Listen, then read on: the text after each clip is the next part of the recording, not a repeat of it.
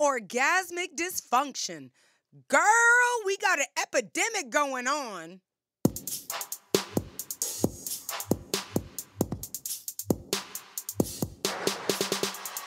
What is up, sapiosexuals? Thank you for turning on Sex in South Beach. So the sex situation we're getting into today is all about anorgasmia. I know you like when I use those big words, right? Otherwise known as female sexual dysfunction. And people, I'm going to keep it real.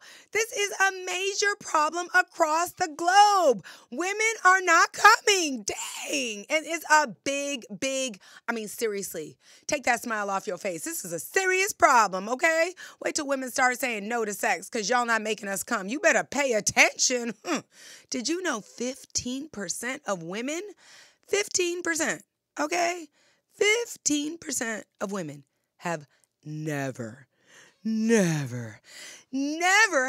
an orgasm? Oh, that's sad, y'all. But we ain't here to cry. Dry your tears, beautiful one, okay? Because today's show is all about learning ways to stop the orgasmic dysfunction epidemic. That's right. We're going to lift your spirits, right? And hopefully we're going to also loosen up your lubrication and all that stuff holding you back, girl. It is March, which means it's also Women's Herstory Month. And to honor all of the women around the world, we are diving into female sexuality all month long. So the biggest sex problem in the world right now is women are not having orgasms. Oh, no.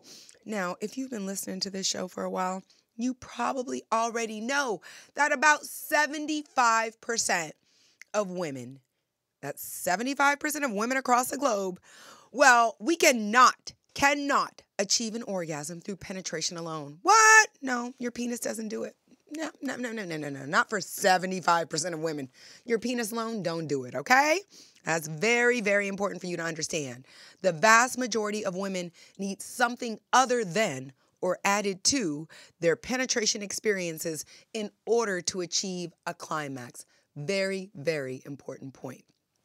At the start of today's show, I told you 15% of women have never had an orgasm. In addition to that, about 50% of women are not satisfied with the frequency or the quality of their orgasms. That is awful. Sapiosexuals, we have a problem. So let's get down to the nitty-gritty and understanding it. Anorgasmia, or female sexual dysfunction, has been contextualized into 4 categories according to the symptoms, okay? There's lifelong anorgasmia, which is like never had an orgasm, and this is what occurs in about 15% of women. And then there's acquired anorgasmia, which is used to be able to have orgasms. You know, with my old partner I can come, but now I can't, okay? So used to be able to have orgasms, but now having difficulty.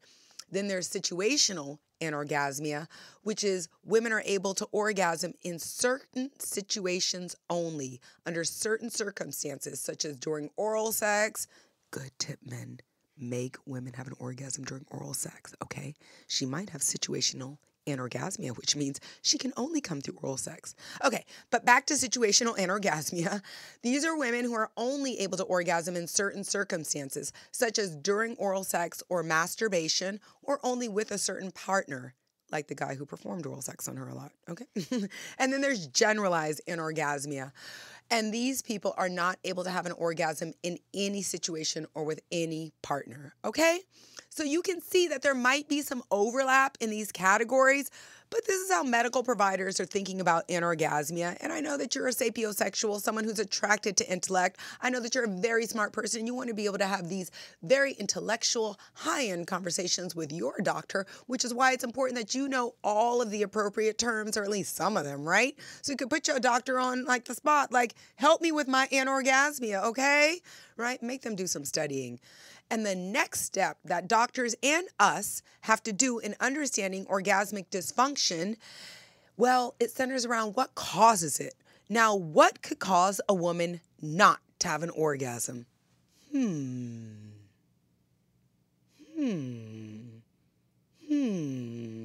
Right, it's not you because you're such a great lover. I get that, okay? But what could cause her not to have an orgasm? One, Antidepressants. Now, this is the most commonly used prescription drugs, okay? And it also causes the biggest loss in sexual satisfaction. And that's messed up. You're like, I was sad, so I took some medications. Now I'm happy, but I do not want sex, okay? That's not good. 2, hormonal changes, stress hormones, menopause, hormone replacement therapy.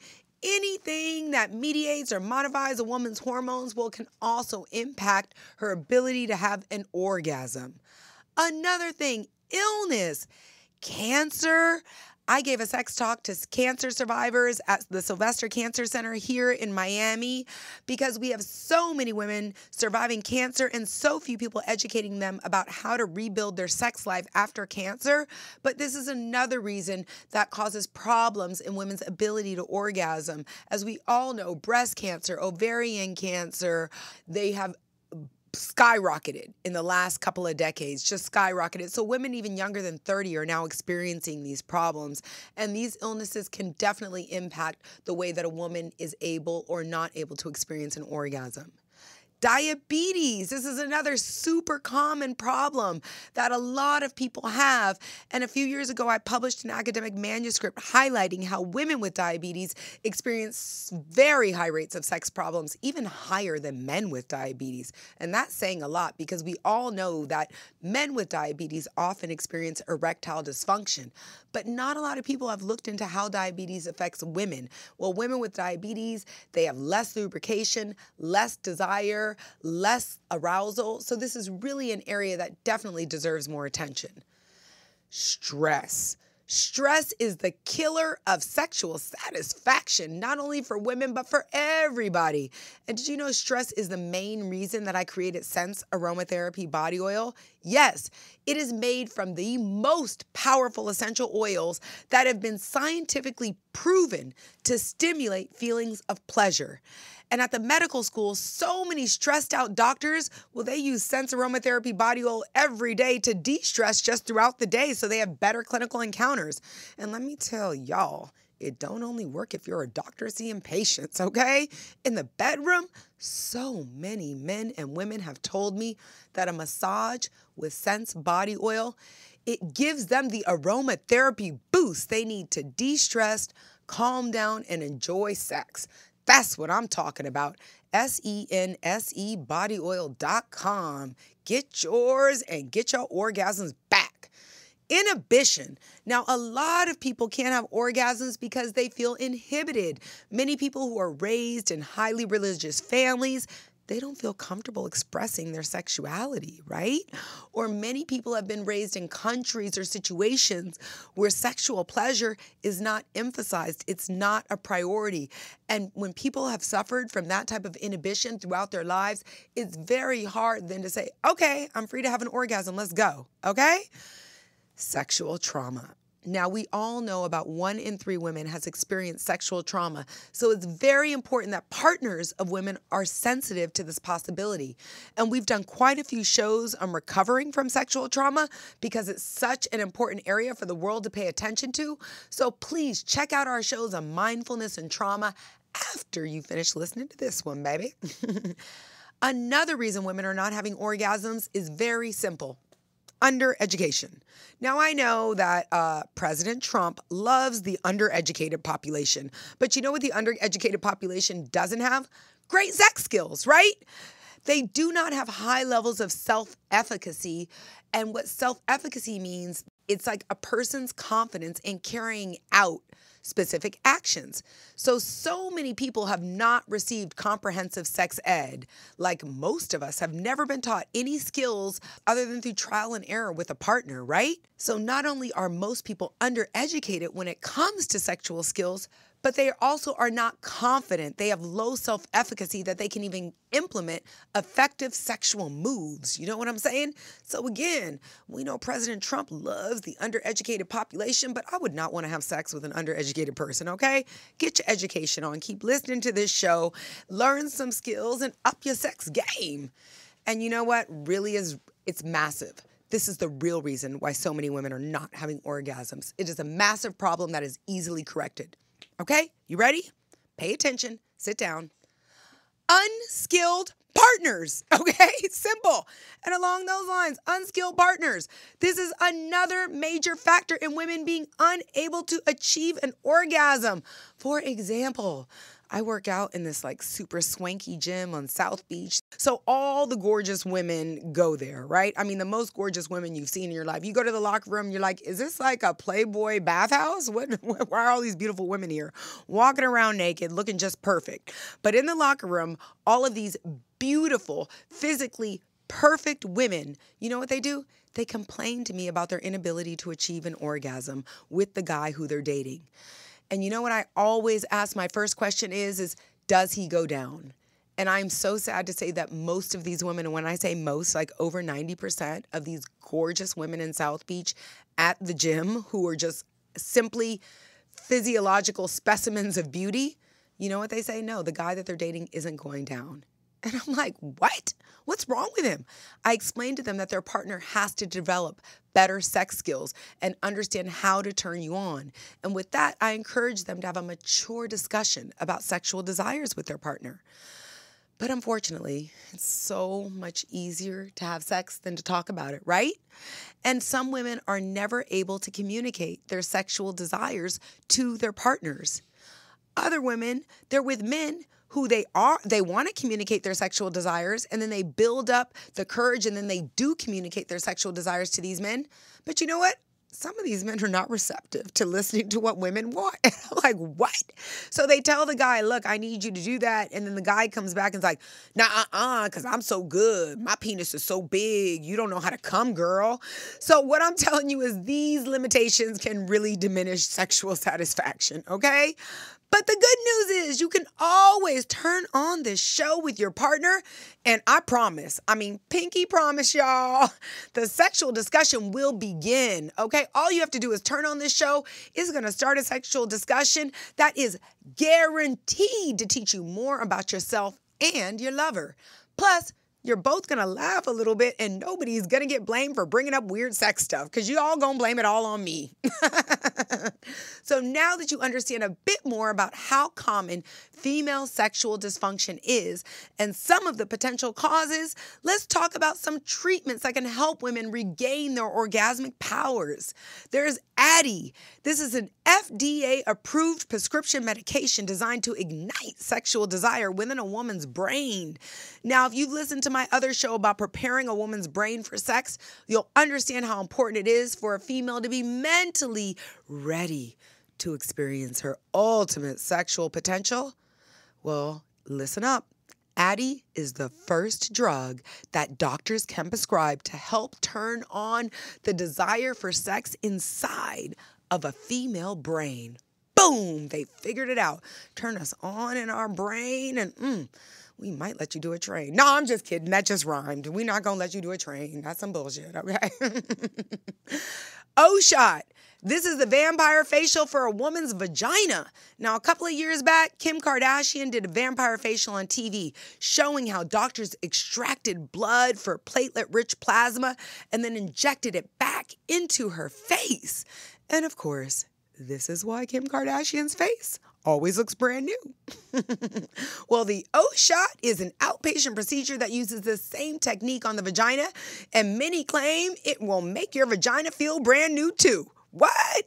Seriously, it has been said to restore the vagina back to its most orgasmic stage. And the great thing about the O-Shot is there's no medication involved. It's seriously just extracting the platelet-rich plasma from your own body, okay? And then there's the Mona Lisa laser. This is another outpatient procedure that can be done during lunchtime, ladies. Basically, the Mona Lisa laser is a carbon dioxide laser specifically designed to treat vaginal tissue. And it's very similar to laser facial treatments. The procedure uses lasers to make microabrasions or tiny scratches in the vaginal wall, which stimulates the growth of new blood vessels. Now, I have recommended the Mona Lisa laser to cancer survivors who thought that they had already exhausted all possibilities. And you know what? I'm so pleased to report that several patients have told me that it did help restore their sexual potential. And I believe insurance does cover both the O-Shot and the Mona Lisa laser if you're a cancer survivor. So definitely something to talk about with your doctor if you or someone you love has survived breast, uterine, or ovarian cancer. Okay, that's what the doctor can do, but what can you do for yourself? You know what you can do? Yoga! Yes, baby. Research shows that yoga practice can improve several aspects of sexual functioning in women. A study published in the Journal of Sexual Medicine found that 12 weeks of yoga, that's 3 months of yoga, okay? It improved desire, arousal, orgasm, and overall sexual stimulation in women. And I know this is true because every time I teach the Yoga for Better Sex class, and I don't teach it very often, but what? It is always sold out. And a lot of people, they just come repeatedly, okay? When I get some more time, and you better watch out, Yoga for Sex is going to explode across America, right along with female orgasmic potential. We're going to have some happy American women. That's what I'm talking about. And what else can you do besides yoga? Get yourself some sex education. That's right. That's why you're listening to this show right here, right now. Personally, I actually think this is the most effective way for women to improve our sexual experiences. What? Learn about what turns us on and what doesn't turn us on. For real, yo. I was speaking to a 40-something-year-old woman a couple of weeks ago. She's married with 3 kids. And guess what? Never had an orgasm, right? She's part of that 15% who has never had an orgasm. And yet she has had 3 children. That's sad. And she's married. It's very, very sad. What's worse, she's never even told her husband about this. And she's never, ever masturbated.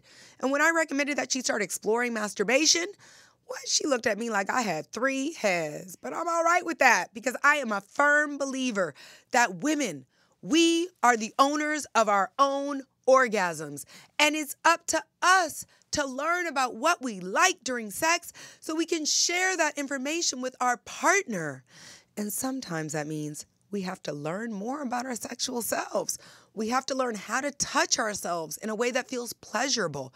We have to explore our different erogenous zones. We have to become educated about our own sexuality. That's why I wrote my book, Sex in South Beach, to help people have easy, fun, and informed experiences that lead to better sex. We need more lady-friendly, people-friendly sex education out there. And that is also why we're giving away a sexy-ass vibrator today. We're all about helping the ladies learn more about their bodies. And ain't nothing like a free vibrating self-study tool to amp up your sexual satisfaction. You heard right. Today we have a gorgeous G-spot stimulator from Unbound that we are giving to the first person who sends us a screenshot of their podcast review. You heard right. Simply subscribe to the Sex in South Beach podcast on your phone right here, right now. Leave a review. Email a screenshot of that review to Sonjia at drsonjia.com. That's Sonjia at drsonjia.com. And the first person who sends the screenshot review in is going to win this super sexy self-study tool to help you learn to love yourself a little bit better. Booyah! And now it's time for your climax, baby, when I give you a little something, something to remember me by. 1, about 15% of women have never had an orgasm. And 50% aren't happy with the quality or the frequency of their current orgasms. In short, we have an orgasmic epidemic going on, ladies. 2, antidepressants, stress, illness, and unskilled partners are all very common causes for this female orgasmic dysfunction problem that the world is dealing with right now. And 3, there are both clinical and behavioral therapies to help women improve their sexual functioning. There's Addyi, a prescription medication to enhance sexual desire in a woman's brain. The O-Shot, which is going to take some of your blood out, extract the platelet-rich plasma, put it back in your vagina for a brand new vajayjay. That's what I'm about to say. And there's also the Mona Lisa laser. This is an outpatient procedure, and this can also improve sexual satisfaction of women. And if any of these sound interesting to you, you know what you got to do. Boo, you got to talk to your doctor. That's what I'm saying. Ask your doctor to up their sexual knowledge and give you the help that you deserve. All right, y'all. I think our discussion on female sexual dysfunction was super productive today. And the sexiest thing you can do right now is share this show with someone you love. Not only will it inspire a conversation about improving orgasms, but whoever you share it with, they're going to improve their sexual knowledge, which is key to achieving better sex. And when every single person in the world is experiencing satisfying sex, we're going to have a universe filled with happier, healthier people. No more war. We won't have any time because we'll all be making love. For your daily dose of Nookie knowledge, check me out on all the social media platforms, Instagram, Facebook, Twitter, LinkedIn. You know you can't wait no more to link up. You know, baby, I'm here for you. I'm waiting for that invite. I'm Dr. Sonjia. Thanks so much for turning on Sex in South Beach, where everyone comes for happier, healthier sex.